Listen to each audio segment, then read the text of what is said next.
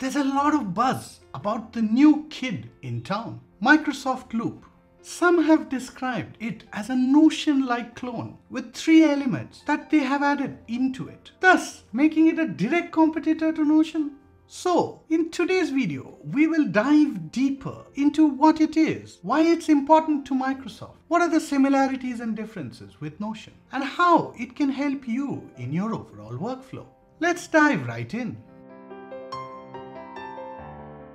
Microsoft Loop is a collaborative canvas to bring documents, business information, and team working components together. At the center of Microsoft Loop is the need to collaborate and share within teams through content, documents, chats, insight, and information. The theme is connection everywhere. This connects different silos created with different products like Microsoft Word, Microsoft Excel, Teams, Microsoft Dynamics, using AI algorithms that surface relevant business needs at the right time. Loop has been designed with 3 core elements: workspaces, pages, and components.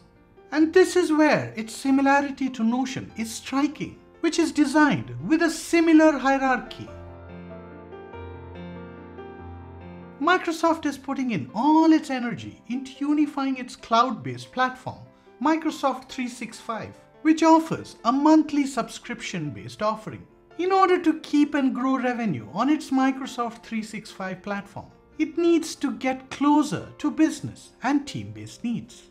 Over the last 24 months, the world has needed collaboration and flexibility more than ever, and apps like Zoom and Teams have been critical to such collaboration.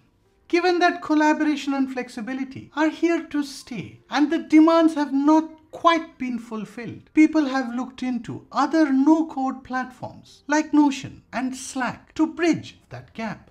Its mainstay apps like the Office Suite, Microsoft Dynamics, and Teams have been embraced well, but the glue that connects these apps with each other seamlessly was missing. Microsoft started working on a fluid framework which it released this month as Microsoft Loop. This focus was to provide the ability to collaborate with real-time updated information like Office docs, notebooks, files, links, whiteboards, etc. This provided the ability to present a single version of truth across the project team, which is a big thing for businesses. For the other players in the market, it provides opportunity for others to close the gap that Microsoft is working on. Loop's 3 core elements, workspaces, pages, and components, share similarities with Notion. Notion creates the ability for multiple workspaces with the ability to define pages and subpages in an infinite nested loop. Loop did not specifically talk about creating subpages within the Loop platform. Each component within Loop is called a block within Notion. Just like Notion, Loop seems to have some preset templates like task lists, marketing, creative briefs, mood boards, project status tracking, idea management. What is not known at this moment is the ability to create afresh or customize these templates within Loop.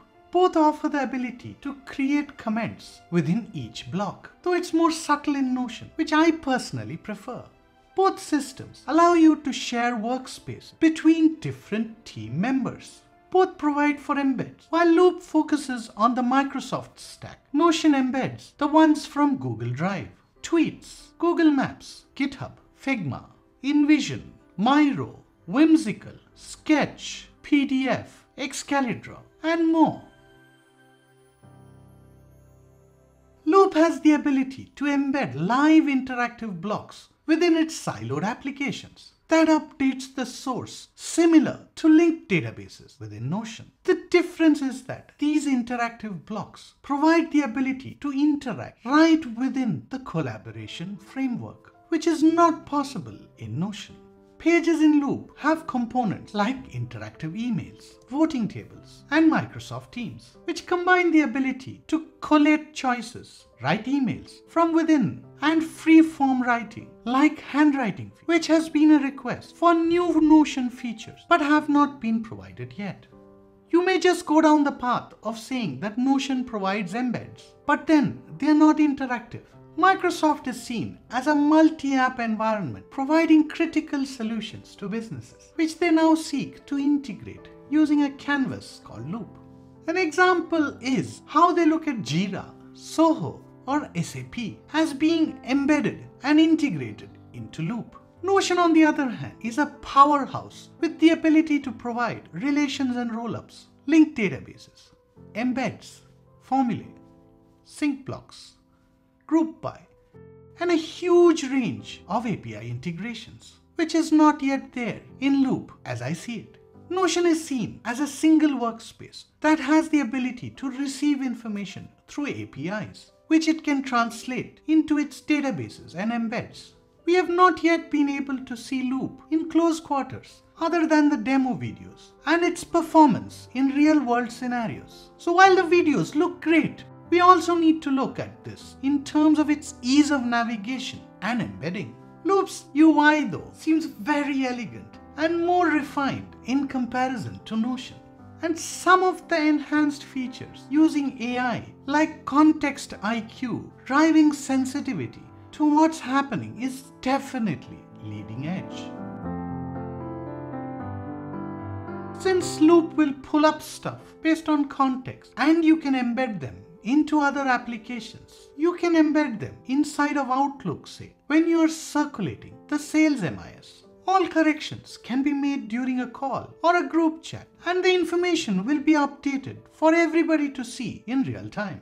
Extending this further, this becomes powerful when you're doing sales or project-related brainstorming, where information is whiteboarded and circulated even before the call ends.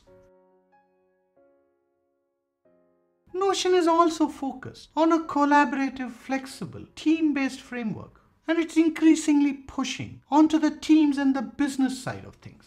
If Notion can provide the ability for its blocks to be embedded as a two-way sync into third-party apps for collaboration in a wider manner than just Microsoft apps, using that famous API engine it just created, it will be able to bridge that functionality. Notion's current weakness is also performance, where complex integrations using its current capabilities like embeds, formulae, rollups, and relations is proving quite challenging. So by adding in another layer with another set of embeds, it will become resource hungry. Thirdly, Notion's weak point is also around nimble turnaround times for its new product initiatives. Notion also hasn't really wrapped its head around AI and context sensitivity in advanced team collaborative environments, like when sales teams work on closing opportunities or when project overruns are being discussed to be fixed immediately. Notion may want to call out different business and team-based solutions like Salesforce, SAP, or Microsoft Dynamics as a two-way sync and embed to find a way out.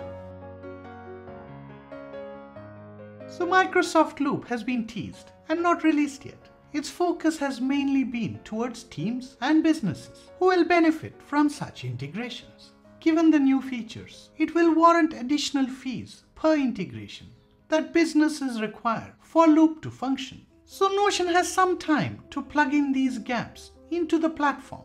Notion's other features are extremely powerful within the Notion ecosystem. So if you're a solopreneur, a small or a medium-sized business, I see the new features from Notion helping customers stick to Notion. But then they need to catch up with some of the elements that Microsoft has put in new. And competition is actually quite healthy. If you're not yet part of this community, do consider subscribing and don't forget to hit the bell icon to stay notified of new videos.